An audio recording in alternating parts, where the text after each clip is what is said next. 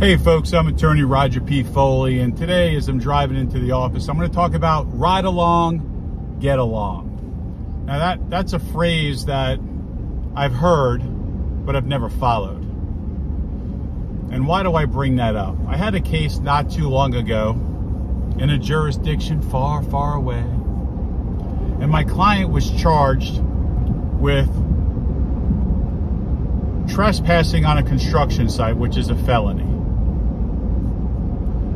My client had indicated that he was simply looking at houses in the neighborhood that were being built and kind of wanted to check it out. Didn't go in, didn't steal anything, didn't do anything. While he was in the backyard looking at the property, took a leak. And apparently a neighbor came out and saw him doing that and called the police. Police show up. Now the woman takes a picture. You know, we had a woman like that in my neighborhood back on Earl Street in Central Islip. We called her Nosy Rosie. Nosy Rosie would be looking outside, you know, being in everybody's business. She knew all the gossip. Well, this neighbor was like Nosy Rosie, and she took pictures of him and took pictures of his car and his license plate as he was leaving. Anyway, police show up. And they do a full investigation. They look at tire marks and, you know, it's a new cop. So, you know, he wants to find the serial killer or whatever. So he meets with the contractor. He meets with the owner. He gets the prints. He checks the house to see if there's any fingerprints if he was trying to get in. That guy, eager beaver. Well, during one of the interviews, he interviews the woman, he interviews the contractor, he interviews the owner, and the contractor says, yeah, well, you'll come on over, we'll show you. And the cop's got his body camera on video, and this video is, hey, let me show you around the property, let me show you, you know, where the footprints were, you know, like, okay. Well, in the background of the video, the cop's looking to the right. There's a guy over to the left, and that guy is putting up signs that says no trespassing construction site as the cop's there. And then you hear the contractor go, yep, we had signs all around, you know, the whole time, and he should have known it's a posted site, and the cop's taking pictures of, and I'm going, cuckoo, cuckoo. So, of course, I diagram, I screenshot each page. I go to the prosecutor and I go, hey, this is what's going on. She's like, she gets on the phone with me. She's like, you know what? I'm so happy. You know, a defense attorney that actually takes the time. You detailed it. You're oriented. You are right to the point. You know, we've been on the phone 8 minutes. I know exactly what's going on, why you think I have no case. And I tend to agree, but I got to go to some supervisors. Okay. She goes, but look, the case should be dismissed in a couple of days. I'll send you the paperwork. If you don't see it, then, you know, just contact me in a week, and the case isn't dismissed. She's busy, then I email, and then she doesn't respond, and then I email again, she doesn't respond, and I call and set an appointment with her assistant, and her assistant schedules the appointment, but then she doesn't show, she forgot about it, and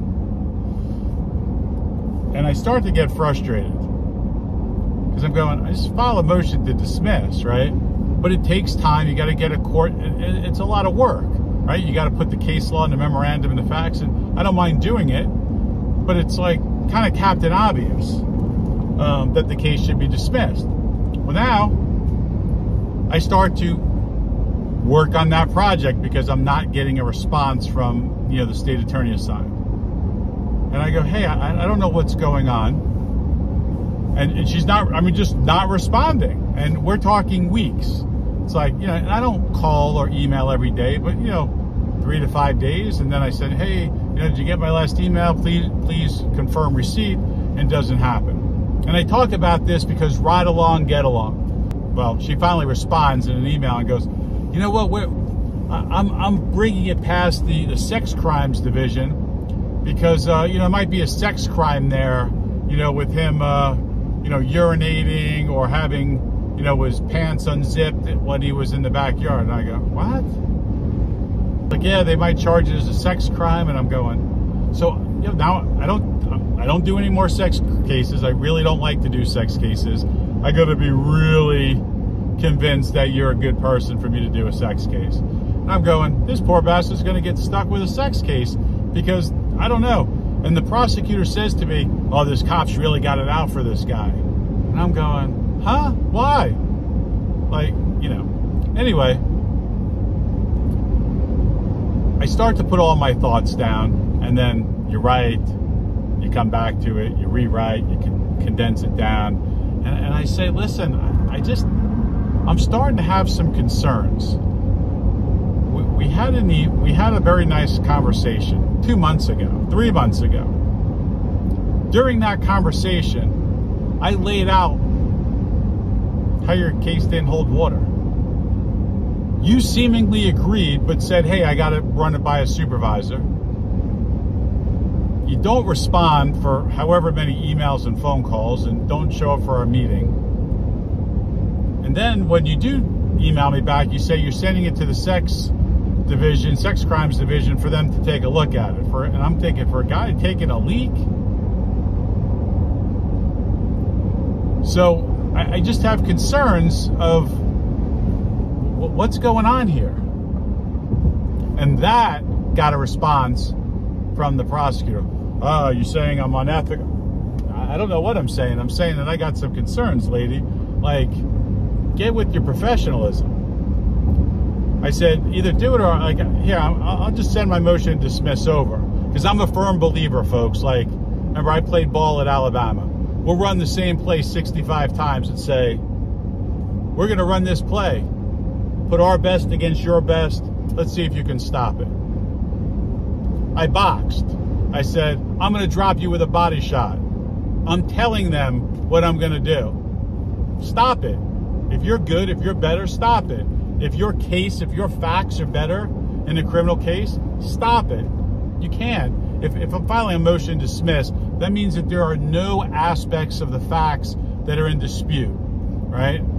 That means everything. I mean, I have a video of them putting a posting up. Then I have people lying, saying that, oh yeah, the signs were up. Like, you see the guy putting them up in the background of the video. It's mind-boggling. And then it's a sex case because what? Because the cop made a mistake. I mean, ride along, get along. A lot of people ask me, do you know this judge? Do you know this prosecutor? Know them all.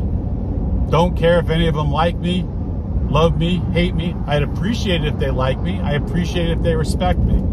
But if I'm a ride along, get along, they're going to be like, hey, Raj, high five. Hey, you want to go drink a beer? It's like, no, I'm a thorn in your side. And I was a thorn in this lady's side. I said, look, I'm just going to file my motion to dismiss. You know what happened? After I sent her the motion, 2 days later, no pros, case dismissed. Ride along, get along.